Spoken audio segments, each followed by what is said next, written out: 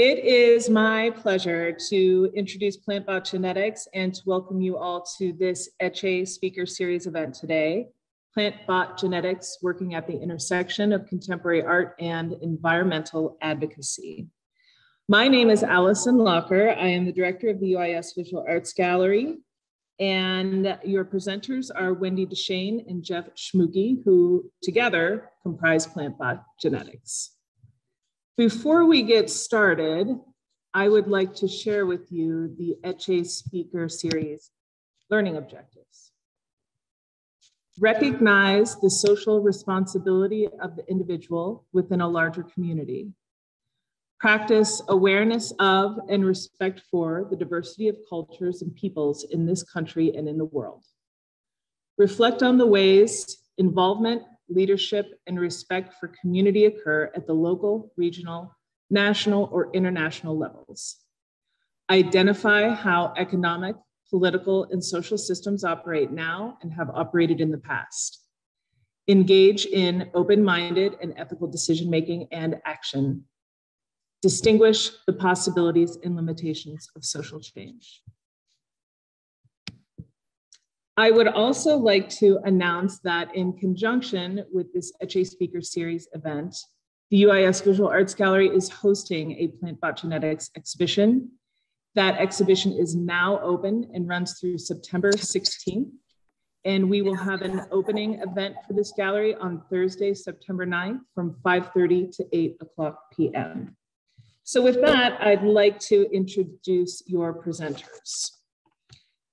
PlantBot Genetics combines tactical media and public space to promote critical thinking and political action on environmental issues. By imitating actual corporate practice, they underscore the potential consequences of the global corporatization of agriculture, the natural environment, and public space. The PlantBot Genetics project explores the lack of transparency in corporate grafting of food production and distribution by releasing humorous, next-generation robot plant hybrids to prompt critical discussion on the environmental costs of intensive agricultural practices. Wendy Deschene and Jeff Schmuki began working together as PlantBot Genetics in 2009. Each has prior experience and awards as solo artists before forming their collaboration, and both were raised with strong connections to the land around them. PlantBot Genetics has exhibited and/or completed projects at the Carnegie Museum of Art in Pittsburgh, Pennsylvania, the Pulitzer Foundation for Art in St. Louis, Missouri, and the Goethe Institute of Cairo, Egypt. In 2010, a significant contribution to their body of work was produced at the American Academy in Rome as visiting artists. Recent exhibitions include The Future at the Elaine L. Jacob Gallery of Wayne State University in Detroit, Michigan, PlantBot Genetics, a critical contact exhibition series at the Caffritz Foundation Art Center in Tacoma Park, Maryland, and artist lectures and studio visits at Long Island University in Brookville, New York. So with that, please welcome PlantBot Genetics. It's a pleasure to be part of the ECCE series at UIS, and our exhibition. We encourage everyone to visit our exhibition in the art gallery. So we usually start by giving a little background of what type of work we were making before we joined. We find especially good for students, but we're not going to spend tons of time on it, but we will just give you a little brief outline of what we were doing before PlantBot. I was working on a community installation called WYSIWYG, where community members would come and donate stuff that was in their home, like a stuffed animal. Everybody has like a bag of stuffed animals that are too sentimental to throw away, but not worthy of the garbage. Like they're kind of in this weird space. They don't necessarily want to keep them. So I was allowing communities to a place to bring that. And then I was making this large installation and working with them so that they could be part of the installation, because I wanted them to be engaged in the installation or in the art making in a different way than a normal exhibition. And so I went all over the country, and the items that were made with the community and things that were donated stayed with the project and moved on to the next community. So people started collaborating with each other from community to community. Even if they hadn't met, they would learn about their things and see their things. And this was really important to me. I would work with children, I would work with older people, because I really wanted to change what an art experience could be in my practice. And after about 12 years of that, I met Jeff, and this is what he was doing. And so I work in ceramic sculpture, large installation. This is an example of an earlier piece. Lived in Mississippi for a time until Hurricane Katrina wiped my little town off the map. And I remember watching kudzu take over a vehicle, and this is part of that experience. I want to bring new contemporary meaning to this ancient art forming technique. So here, a ceramic bowl with a very thick glaze turns around on a motorized wheel, and there's a microphone where sound and texture of the bowl is translated into pixels there.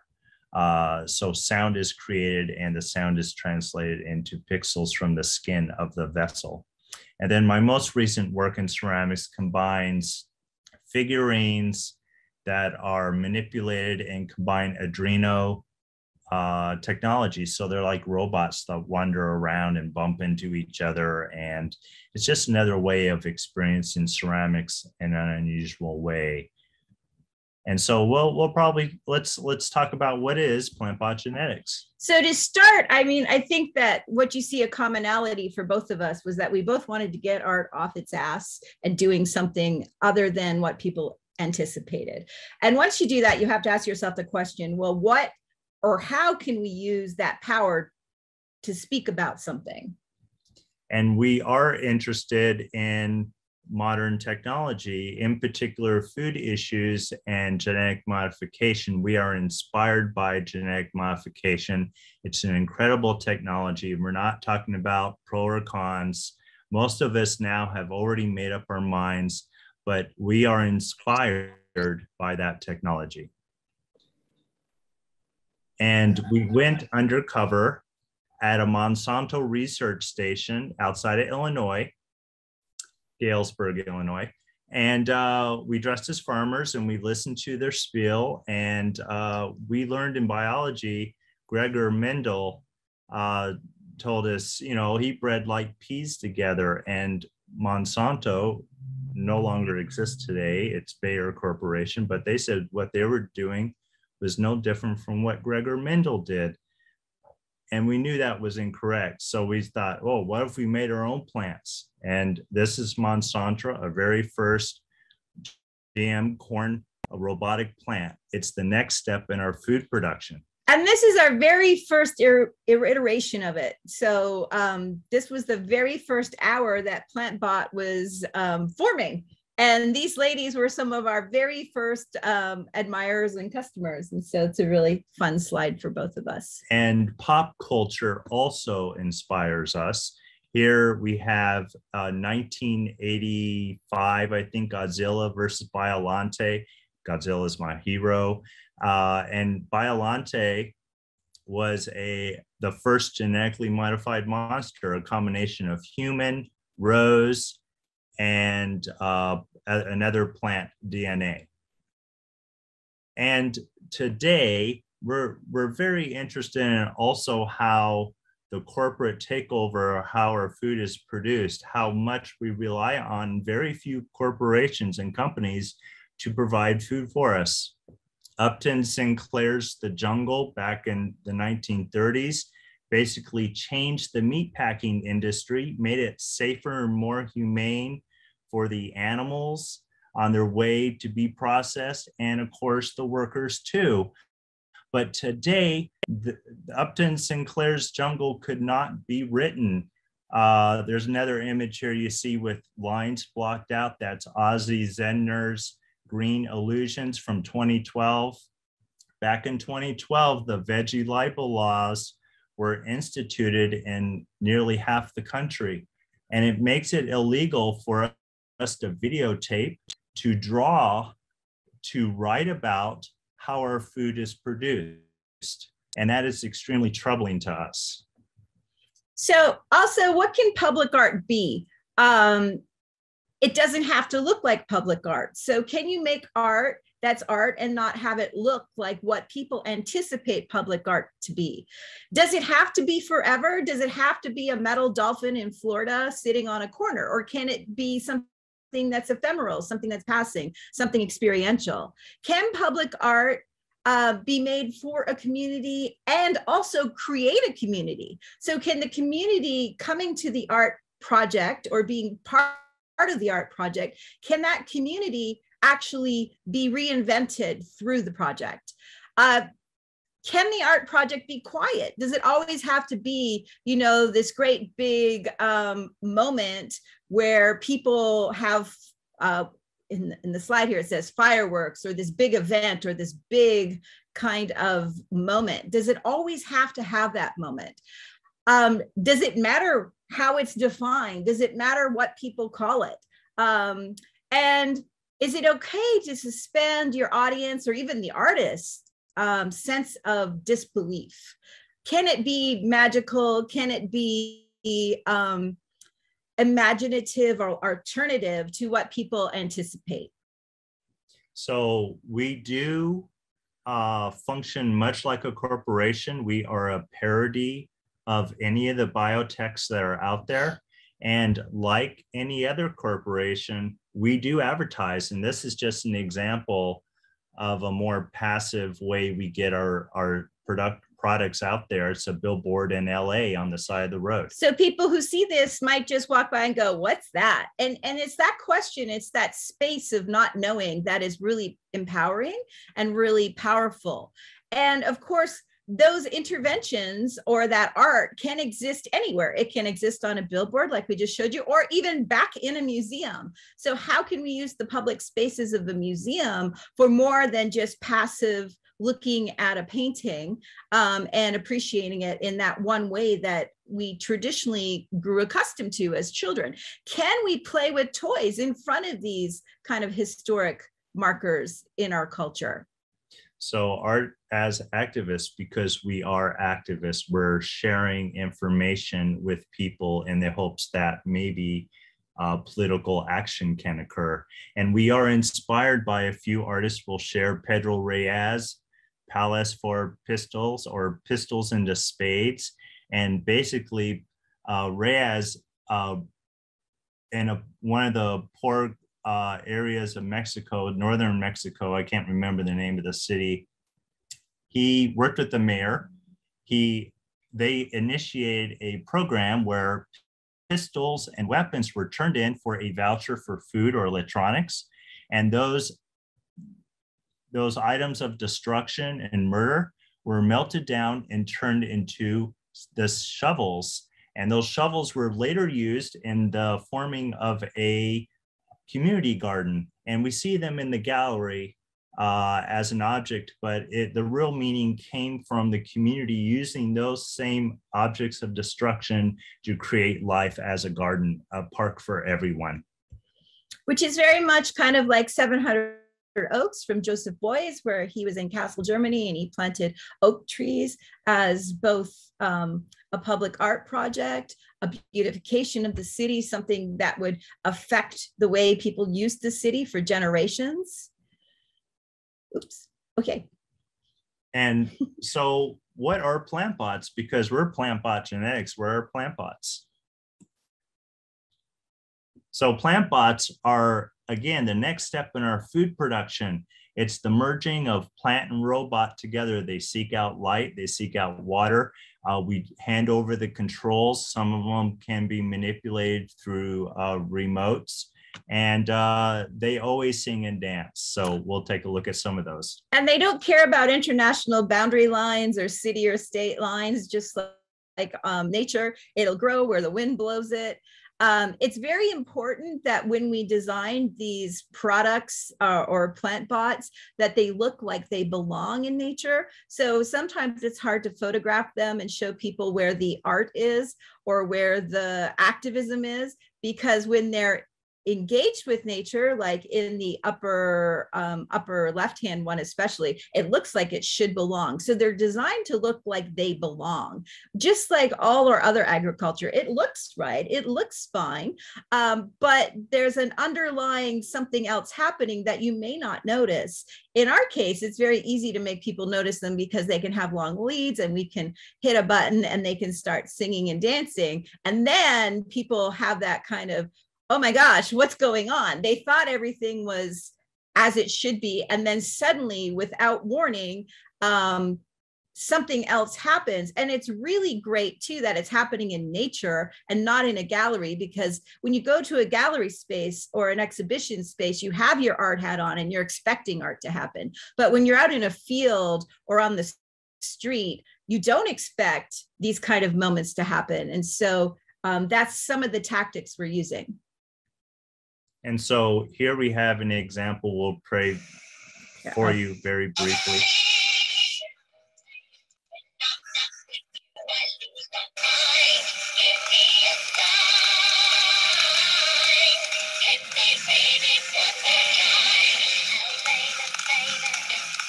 So each of the plant bots that exist in nature and things in dancing nature have a story that somehow connects it to an environmental issue happening in that place. But of course, nobody wants to be preached to. Nobody's going to listen to that. And so our plant bots are a really fun way to get those conversations started.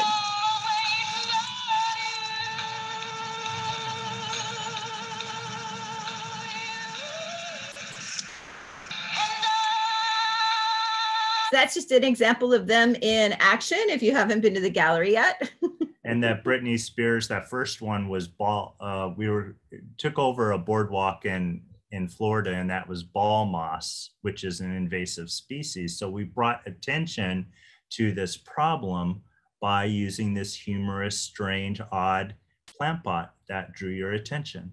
So one of our goals for all our projects is, if you want people engaged in environmentalism, if you want people engaged in what's happening to the planet, you have to get them engaged with it. So getting people back outside is really important.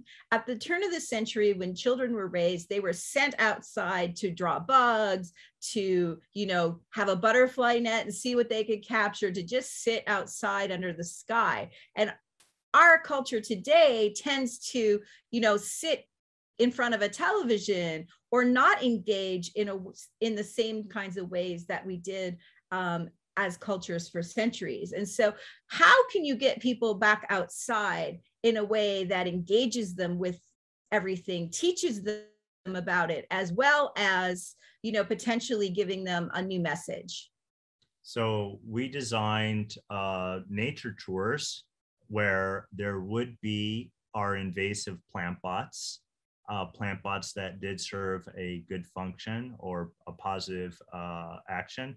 And then we would also point out natives and invasives in the same area. And we do typically wear lab coats when we're out in public. It is not important the public know we're artists, but the lab coat is the uniform for a geneticist or a plant bot scientist. And so it is our uniform that we use, and people respond in an according fashion. And as a child, I went on these kind of boardwalks and nature walks all the time, and I found them really fun. So absconding them to put plant bots in is an extension of my own culture, of how I was raised. This is a boardwalk in Florida, and we used the billboards that were already there for different flora and fauna, and we utilized them in a slightly guerrilla style and put our own information. And there's the button there that you could press, and somewhere in that forest in front of you, the plant bot would start singing and dancing. And then there was information about the problem that plant bot was trying to resolve or bring attention to in a kind of funny story. Again, interactive, and the art didn't come alive until somebody engaged with it. So we began as a street-based artists. We didn't have a studio. The street, the public, taking work from the gallery or museum into public space. is very important to us because art is for everyone. It's easier to take art to the peoples most often than to bring people to the gallery or museum. And so we're going to talk about some of the other ways, because the whole project started just growing and snowballing and getting larger. So our first lab was an off-grid portable structure that we could move around. And the idea of being off-grid or having battery power and solar power allowed us to not be tethered to actual outlets. And that meant we didn't have to be tethered to buildings, which really opens up a whole world of where the performance or the art or the action can happen. And then we were doing so many outside community events that we found ourselves being asked to come back to the gallery. And so we would create these spaces that utilize those wall murals from like 1970 of nature. I had one in the basement. My parents' basement had one. And then in the the space that you and I would take up, we would have these pedestals with PlantBots. And there's an interesting space that occurs between the wall mural and the actual plant. It looks like it's actually there right in that rainforest. So not only is there this inside outside, what is real, what is not real, there's also this play of high and low, which artists love to do, because these murals are, you know, pop culture, and they would be in the basements, and, you know, then you're in a high art. So it's a mix of all these kinds of things and trying to create new spaces by mixing up and recontextualizing things. And just another PlantBot exhibition with some of the PlantBots that you might see in the gallery there at UIS. But even in the exhibition, it's really important that it's interactive. And so what happens is that we make sure that things are friendly and approachable. And often they'll break, and we're constantly remaking them or refixing them or recycling whatever we can, because we want people to touch them. We don't want to be these precious objects that sit on a pedestal and aren't touched or used. And there's always information that talks about the problem or where or what these PlantBots do. And this experience of being engaged with the work, people remember. Facts and figures are easily lost. And we also include actual live plants. I mean, they're all real, right? You can see them, they're real. But this is an installation that produces food and was basically donated to a homeless shelter. So your individual actions do add up. They do make a difference. And this is all recycled components, usually items found at the hardware store. So the materials themselves are very easily found and democratic. And it's just, we would teach you how to do your own garden or hydroponic system. And so it's very important to understand that we started out on the street. And I loved making street art. And I was, another project I was doing before I met Jeff was, you know, projecting on the sides of buildings off grid without permission. And I was really playing on the street, but I always wanted to make street art. I always wondered, how could we make it more sophisticated? How could we bring more to it? And of course, the solution for having the most sophisticated kind of systems for street art was an enclosed trailer, because then you could have electrical installations in the trailer that allowed so much more, including projections from the trailer and turning it into a library of information. So this, we see an image here of a bookmobile. I mean, I had one growing up. I mean, I'm a child of the 70s. I grew up in a very rural area, and I loved every Thursday the bookmobile would come by, and it was a mobile library. And our art lab seen here is very much based on that information, that accessible information, where people come through the trailer and you begin a discussion and, oh, you're interested in composting? Well, guess what? We have some takeaway information for you. So this is Essentially, it's all solar powered. It's an 18-footer, and the solar power is stored in batteries, which also power outside events. So the trailer is a platform for discussion and engagement. Everything is designed for people to come up to us and ask us questions. And promote curiosity. And as soon as people are curious and in good mood, they're laughing at a PlantBot, they will then have all kinds of serious discussions they would not have if we were standing on a soapbox and on the corner and saying, hey, we think that you should do this or think about that. People just ignore you. You're a crazy person. Or especially in today's environment, people of differing viewpoints just don't talk to each other, or they just, that's not what I want to hear, so I'm just going to ignore you. So we're trying to create an environment of curiosity, of experience, of fun, so that those conversations happen organically based on the audience member. We then take them whichever direction that person wants to take them, whether it's about the solar power in the trailer for their hunting cabin or mothing with their children, whatever information they want to talk about. Our responsibility is to make it available and be prepared through the library or handouts or talking to scientists and imparting information to our audience that has wandered into our world.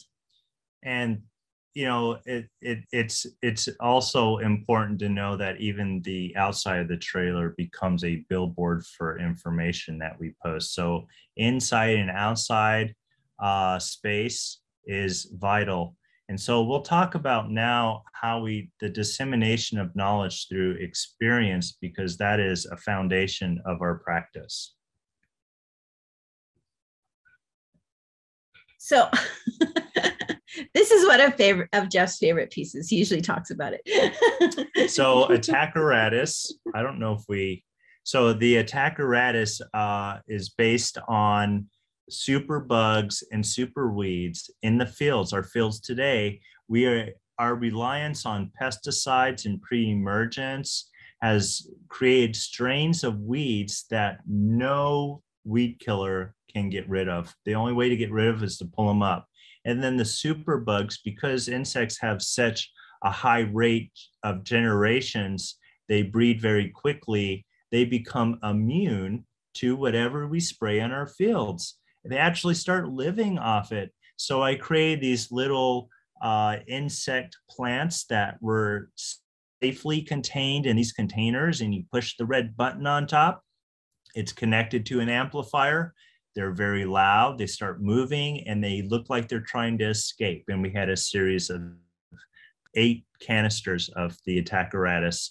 And it basically, the story goes along with this work, and people like, wow, super weeds and super bugs. It's a real thing. This is a real thing we're encountering now. And in Nashville, it was the Music City. So having this kind of weird piano, I don't know if we could call it a piano, but they all made a slightly different sound when you hit them and activated them. And so you could play really crazy music with this. And I will say there's 2 of these in the gallery there, and you need to check them out because they're a little scary. They're our scariest one.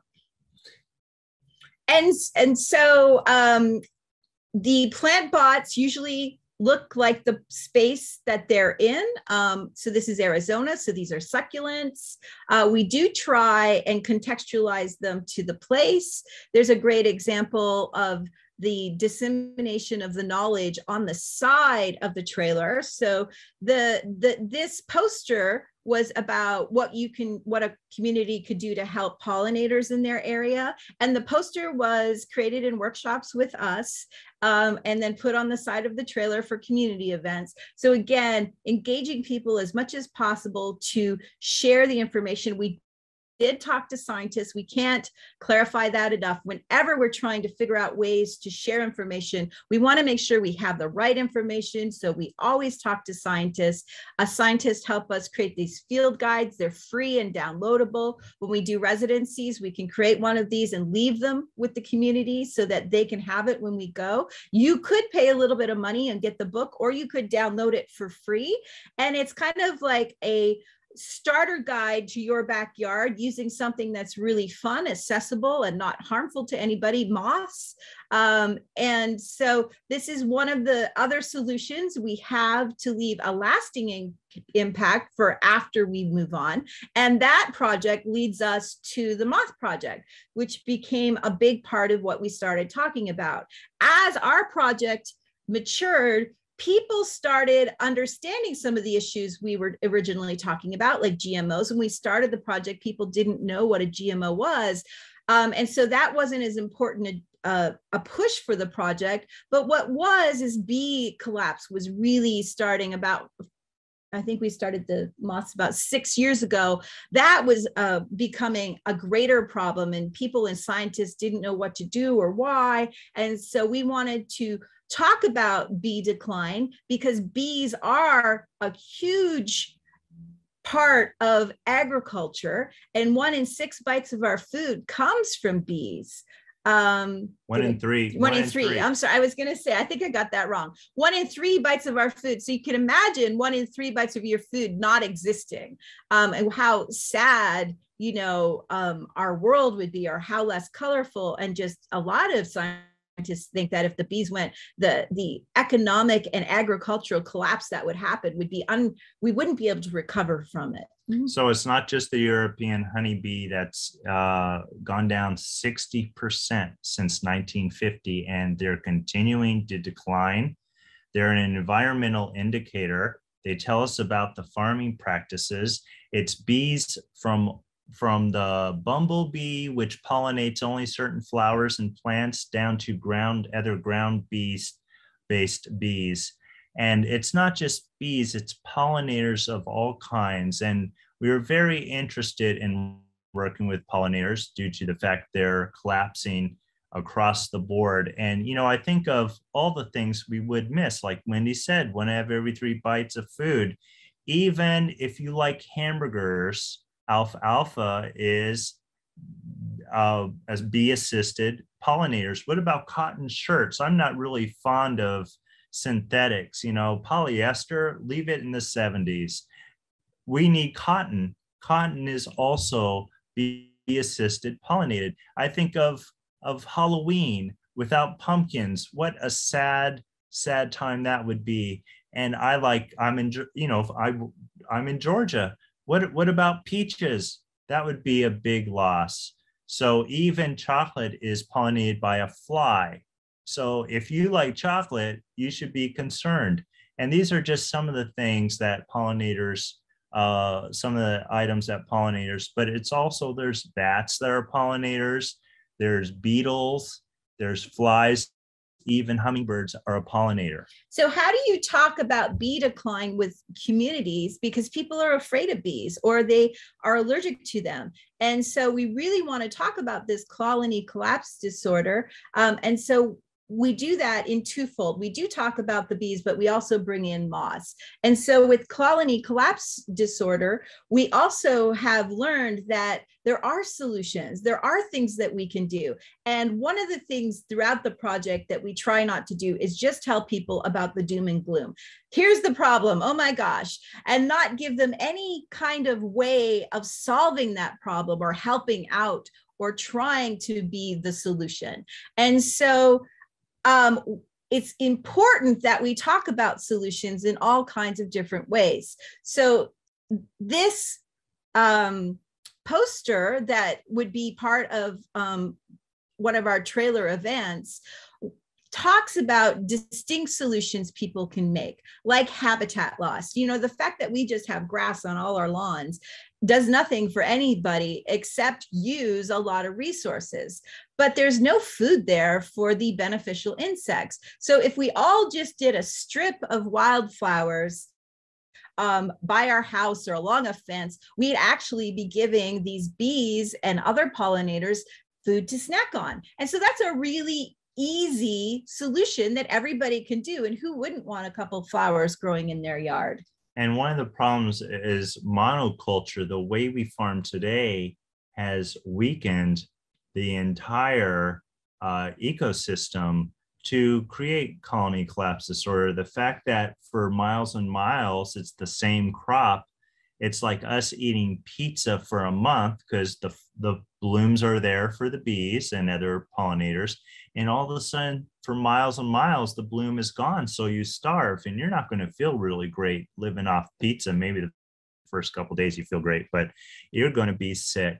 And, you know, spraying our reliance on pesticides and fertilizers, compounded by the lack of diversity due to monoculture. And we rely on bees to such a degree, we have to chip them, we have to transport them all over the country, and they really hate being moved. So that is one of the reasons why we really try to educate and promote pollinator-friendly practices. And just as an example, this plant tag from one of the big box store, we were very excited. 4 years ago, they were saying, oh, we're going to start labeling plants treated with neonicotinoids. And neonics or neonicotinoids are a class of insecticide that has been proven.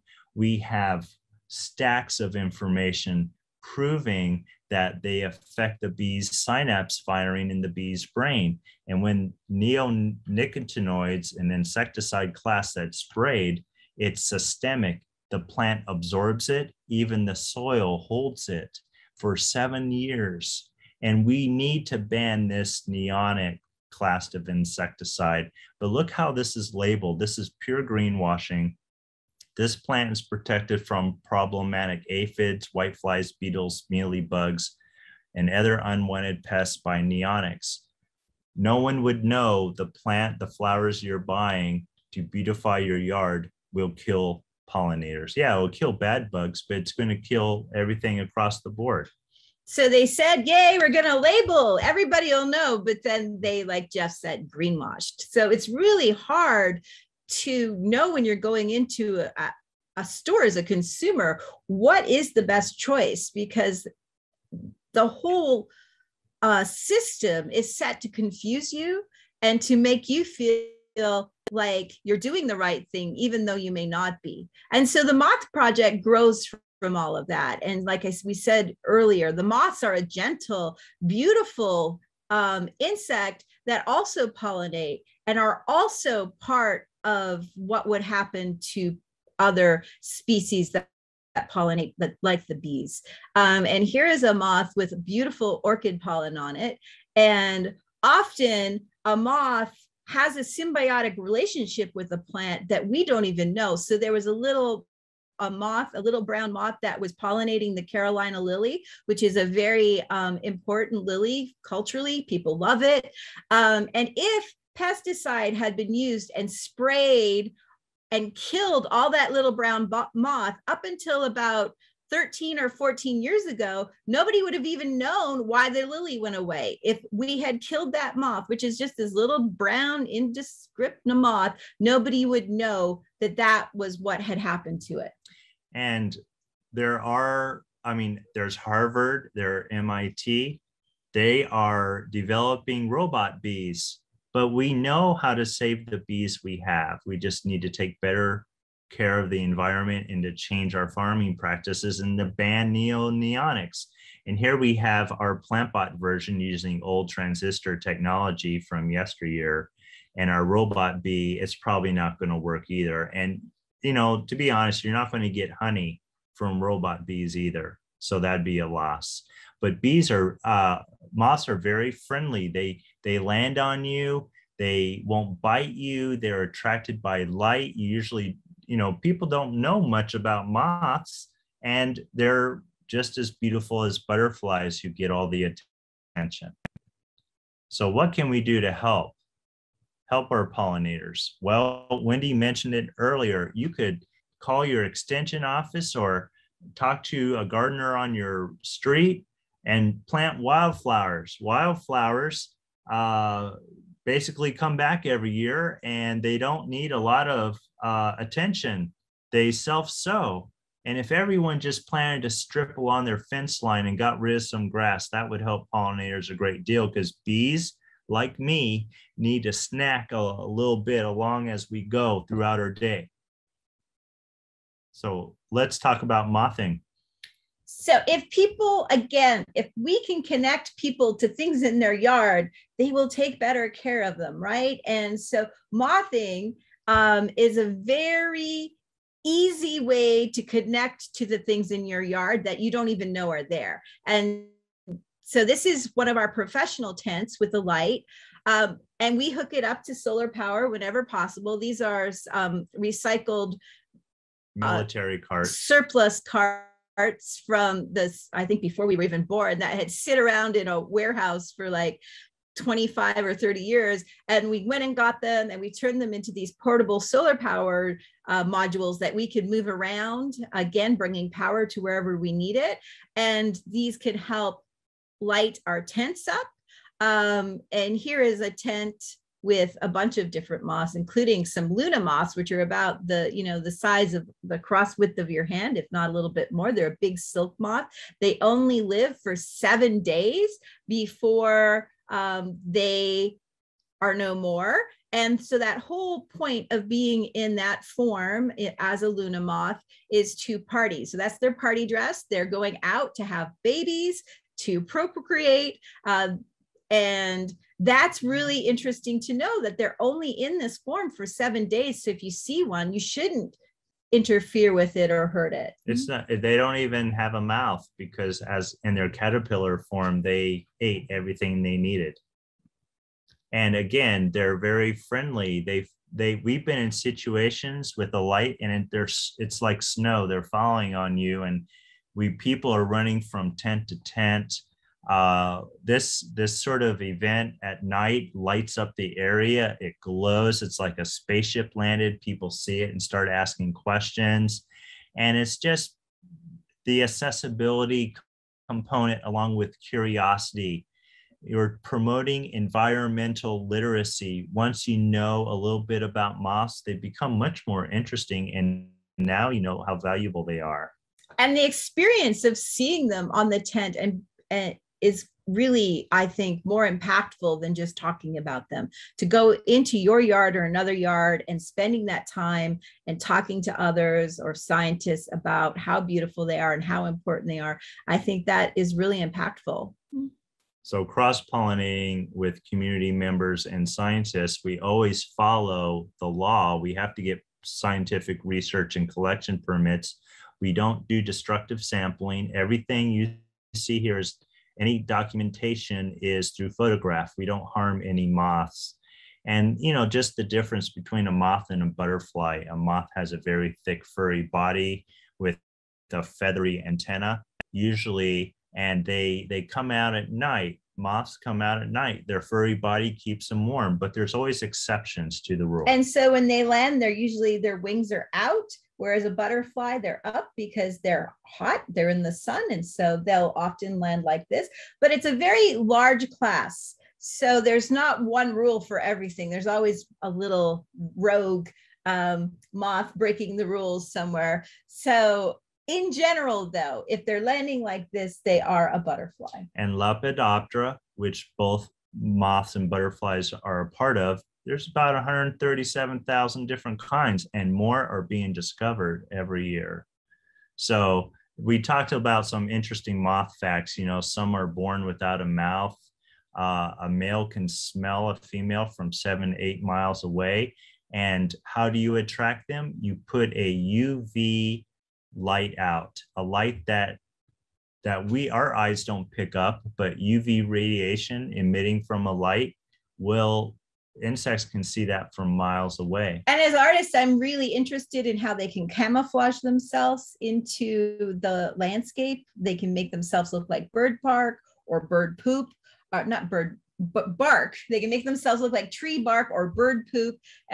If you are really important to songbirds as a source of food, which a lot of people don't understand, then you are going to want to camouflage yourself away from getting eaten. And the snowberry clearwing here, he is camouflaging himself as a stinging insect. This moth does not sting, but looks like something that would, again, to try and deter being food.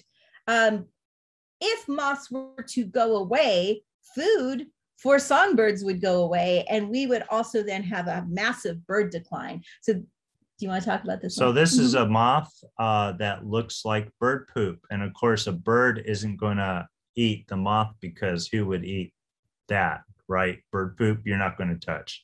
So it's a bird dropping moth. The wood nymph moth is another version of a bird dropping moth. It's camouflaged to look like, well, poop. And then the rosy maple moth.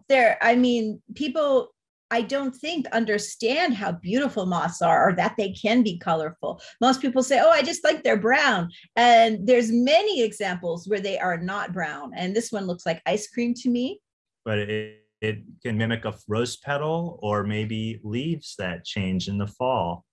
This is the southern flannel moth. As a caterpillar, its spikes are a little bit poisonous, but as soon as it develops into a moth, it's this gorgeous little fluffy, I like to call it a fashion moth because it looks like it's wearing fluffy boots. The tiger moth, actually fractal patterns in the wings when it's flying disrupt the sonar of bats. And it's hard for birds to focus on where this moth is going because it looks like it could be going this way, but the pattern makes it look like it's and going these camouflage patterns were actually used by the Navy on the sides of ships in the 60s and 70s, so that because of the way that the fractaling works throughout space, you can't see the ships. And so we as a culture take a lot about from looking at these kind of animals and plants and insects. So this sheet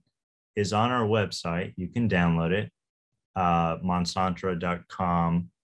And all these moths are found in your area. And they're easily identifiable. And all you need to do is put a fluorescent light or a black light, which has that UV radiation. An old white sheet. An old white sheet tied up between two trees. A black light is only $9 or $10 at Walmart. It's super cheap to get your whole family involved in seeing what's out there. And of course, the trailer is multi-purpose. It works with both pollinator bots or plant bots, and of course the Moth Project. And this is just a simple image of 5 tents set up, people moving from tent to tent. They're engaged in discussion. There's an entomologist there to identify the moth. And the project can go anywhere because it's off grid. And I think we're running out of time. So we'll just go through these last slides a little quick. But anywhere that we want to have this conversation, we can have it because it's off grid.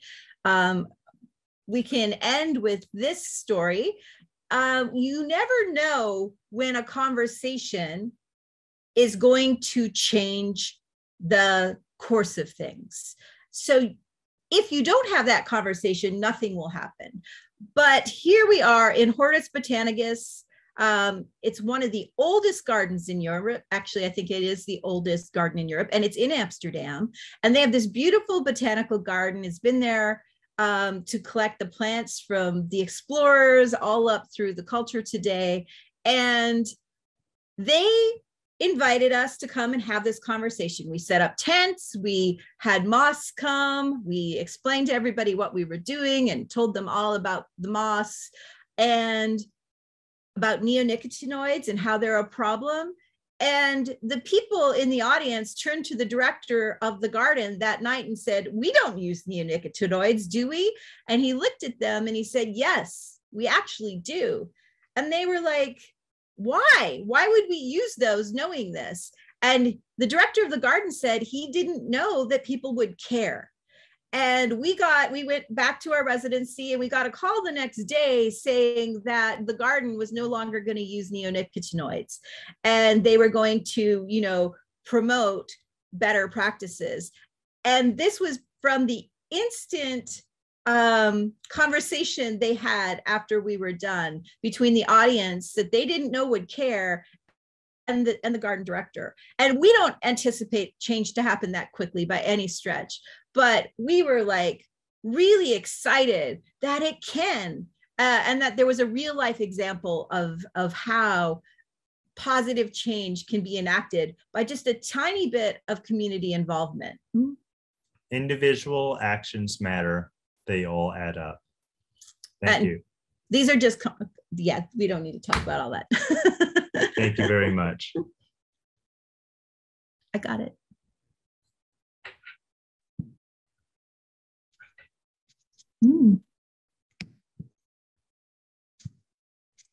Okay, great. Thank you so much, Wendy and Jeff. That was great.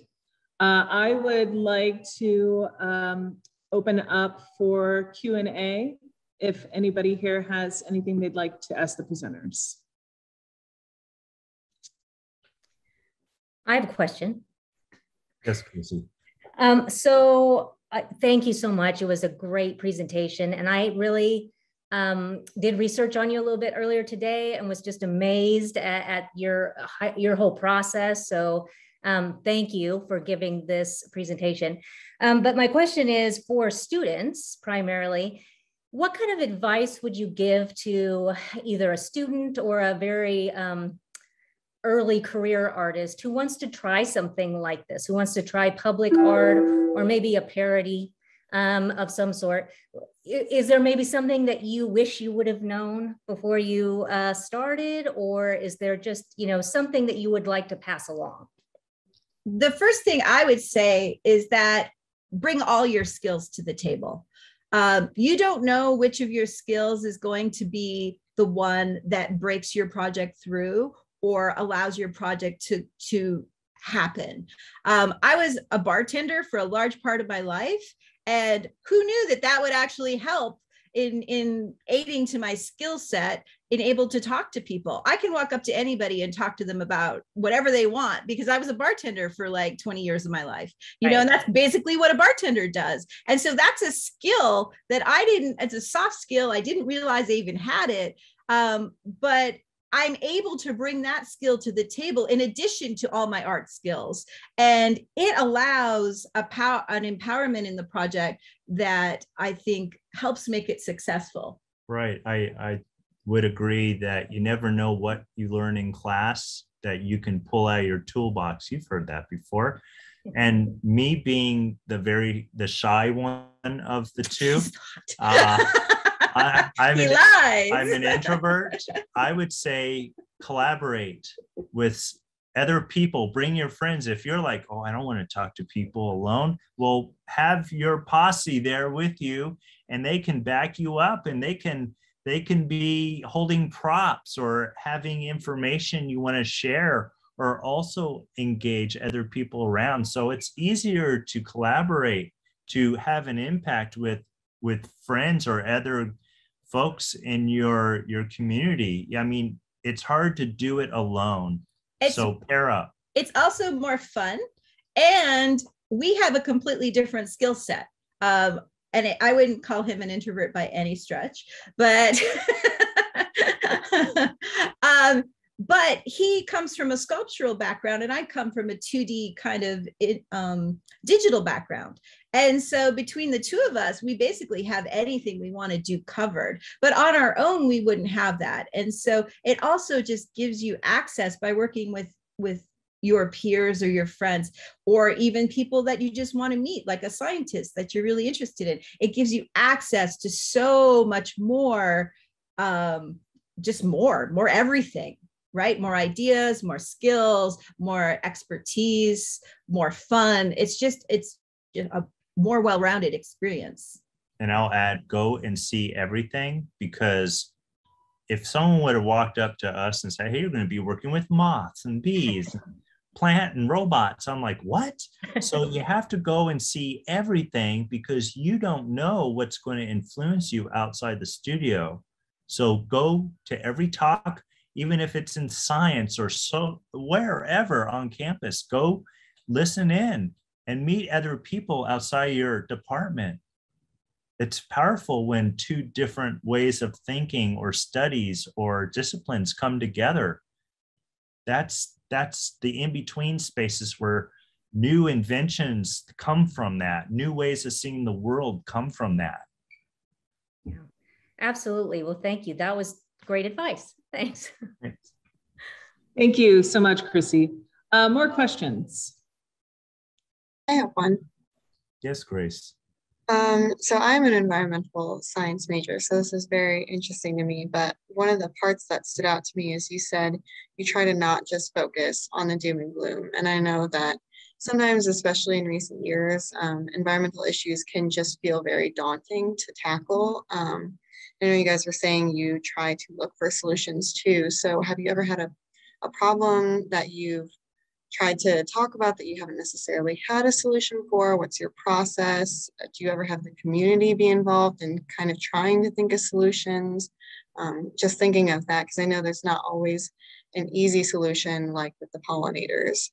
So just kind of curious about your process. I think a great place to start is knowledge, like just knowing about the problem. I think like when we started the project with GMOs, people didn't know what a GMO was. And we were in Galesburg, where there's a big Monsanto factory, like literally 10 miles from the town.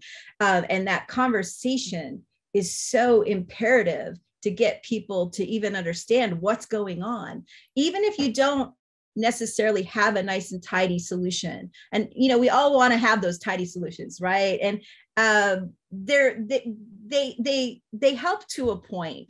But if we all understand how it's interconnected or understand the problems, and we become more engaged at a different level, that's going to help towards any solution, even if you don't have a specific one at that moment, right?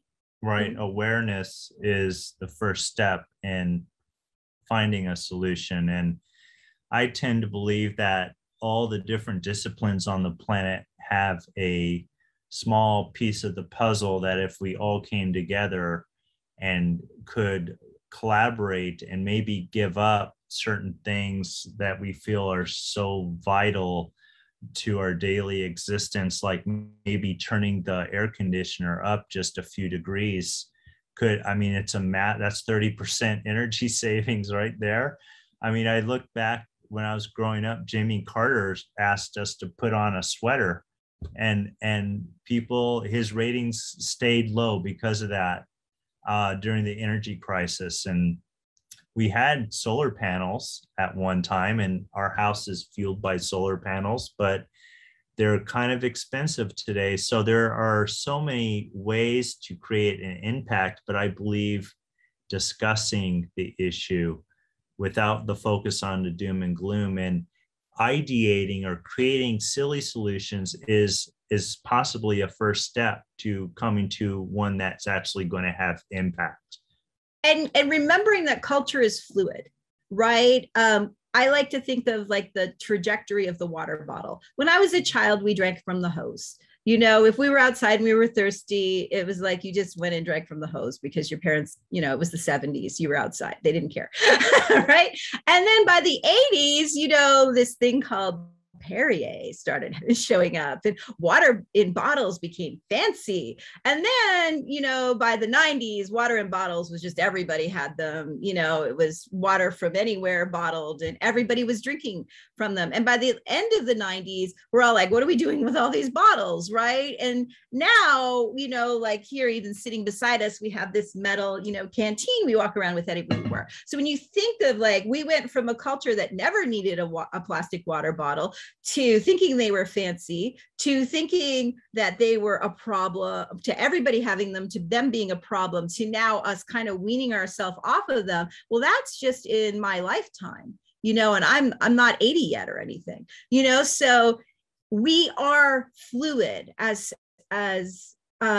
that's kind of hopeful to think about. And if we can be part of getting people to just push or nudge people into the fluidity of positive change, that can be a micro solution without a major, you know, without necessarily having a nice, tidy solution for something.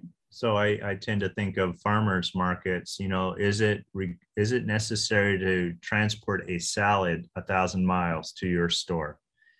Maybe a simple response to that is just to support your local farmers market where it's locally produced, and that would maybe create more of a market for that farmer or that farmers market area. So that's just vote with your feet, support with your pocketbook, essentially. And that's something we all can do. And, the prices aren't that much different if you look at the impact on the environment. So I hope that was helpful. Yes, thank you. I have a question about your work relies often on the presence of humor as you navigate, weighty and heavy topics. Can you talk about why you rely on humor and how that functions for you? Sure. Jeff used to make everyone cry. So I made really quite dark work because I went through Katrina. I'm the funny one. but it was kind of doom and gloom, and I wasn't getting the reaction. Then Wendy just showed me the way. But humor. What's more fun for us, in addition to being more approachable for anybody, we're not necessarily making art for people who are going to go to a museum, right? Or who are going to go to a gallery. We're making art for anybody that we bump into. And when you put that kind of thinking, how do I make art out of this context of this history, and this, specific language. I was trained as a painter. I went to a really fancy painting school, and everybody was making paintings for like 5 other people. And I get that, and there's a place for that, but I never wanted to make paintings for those 5 other people. And so how do you then get people engaged in whatever you're doing? And humor just seemed like it's such a, it seems like it's a base answer, but humor seemed to be like being funny or, likable, or this thing that's odd or weird, but still like, what is that? That is just that's where all the power of it. Everything we do relies on that. And like Wendy said, it makes you approachable. People are more likely to engage in an authentic discussion. They trust you more. They're not confrontational. Yeah, it's fun, and people let their defenses down, and we have a real talk. It's fluid, it's organic. And when Jeff is driving that little robot plant around that was in one of the first slides, he was having a blast, right? Like, it was so fun for him. He was like, "Ooh, look at this, people," and he would bump it into people, and it also makes it more fun for us. So it's just more pleasant, I think, all around. And we often hand over the controls to the public too, and they feel what I was feeling, and I want to share that. And then once that is happening, everyone's having a good time, then we start throwing in questions, or they volunteer a more serious question to us, and we are always ready to share with them the information that we have and other sources that they can look up, because we're artists, we're not scientists.